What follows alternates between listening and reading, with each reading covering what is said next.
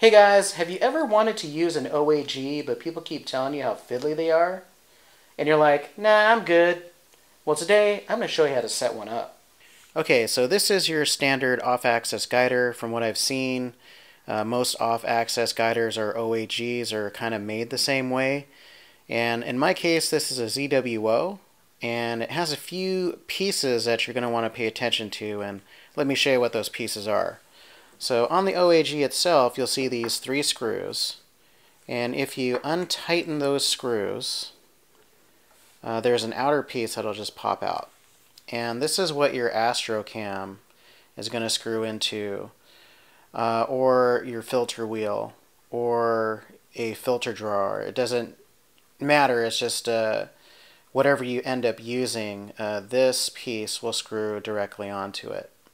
And then you have the OAG itself, and you'll see the prism in there, of course, and you'll see the part where your guide camera sits in.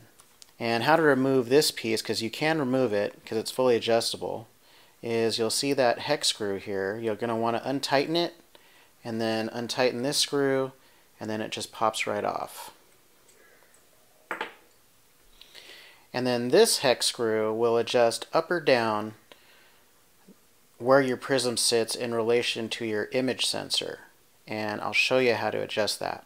Next, you're going to want to grab your Astro camera and your off-axis guider. In my case, this is a ZWO ASI 183mm Pro. And you're going to take your off-axis guider and just thread it onto your Astro camera.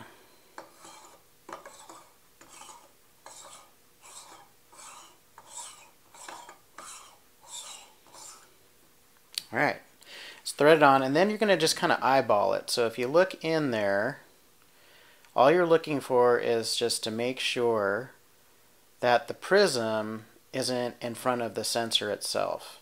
And mine's already adjusted, but how I adjusted it was by loosening this little hex screw and moving the prism up and down. And if you're just using the Astro camera with the off-axis guider, to adjust it so that you can make sure it's parallel to the sensor, all you do is just loosen those screws and tighten them down, and that's all it takes. So if you're able to adjust your prism here, then that means no matter if you're going to use a filter wheel or a filter drawer, that prism is always going to be out of the way of the sensor. So that's why it's important to adjust it on the Astro camera itself. But keep in mind, if you are going to use a filter wheel or a filter drawer, the placement of the prism in relation to the sensor may change because of what you threaded it to. So in my case, I use a filter wheel, and I'll show you what I mean by that. Okay, so here's my camera with filter wheel attached, and this is kind of how it goes. You want to make sure that your off-axis guider rides above your filter system and also above your camera. You don't want your off-axis guider behind a filter system because you're trying to get as much light into the off-axis guider as you can. And since the off-axis guider's prism isn't, in the middle of your scope, it's only going to get a little bit of light, and you definitely don't want to put a filter in front of it that dims the light even more. So that's the most important thing to remember. Okay, so you're going to want to thread your off-axis guider onto the filter wheel, and my off-axis guider came with this handy T2 to T2 adapter, so I'm just going to thread that on.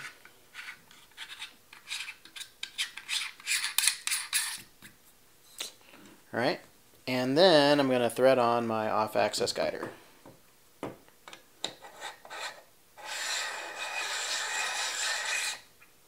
Alright. And then you're going to want to look in there. So See how the prism in relation to the sensor changed? Just a tad. It's actually in the corner now.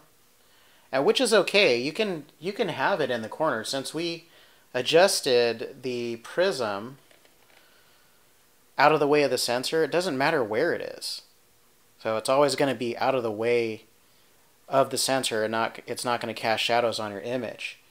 I like it in the corner, actually. I prefer it there in the corner. And if you wanted to adjust it, all you got to do is adjust it by loosening the 3 screws here on the outer portion. You can see you can spin it around. So you can pretty much put it wherever you want. I like it right here, like in the corner, because when I put my guide camera on, it's just really handy to adjust it there.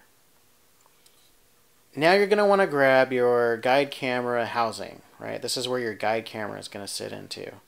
And you're going to want to put it on your off-axis guider. So here's my off-axis guider again. And you're going to just want to throw it on the prism. And that's the prism. And I'm just going to put it on right there.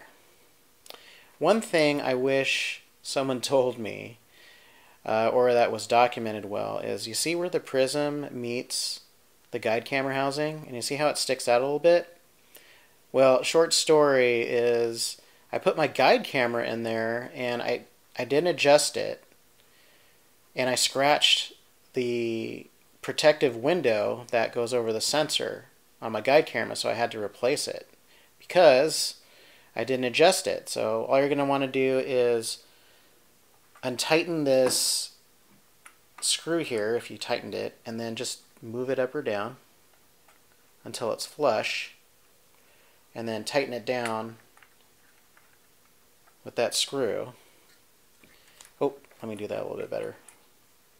I want to scratch my camera again. Just make sure it's flush.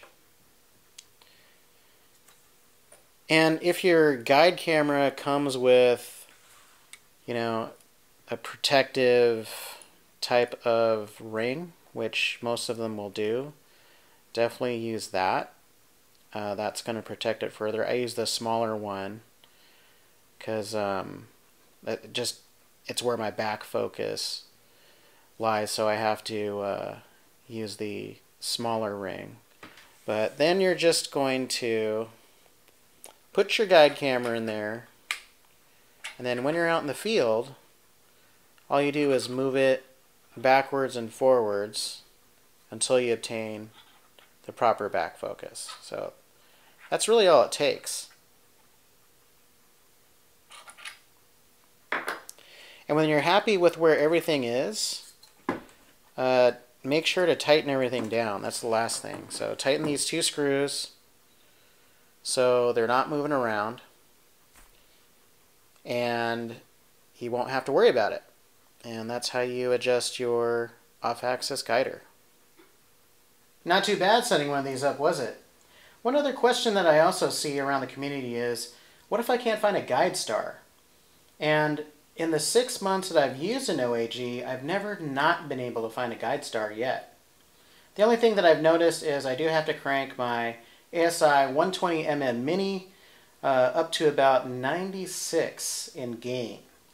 But other than that, it works beautifully.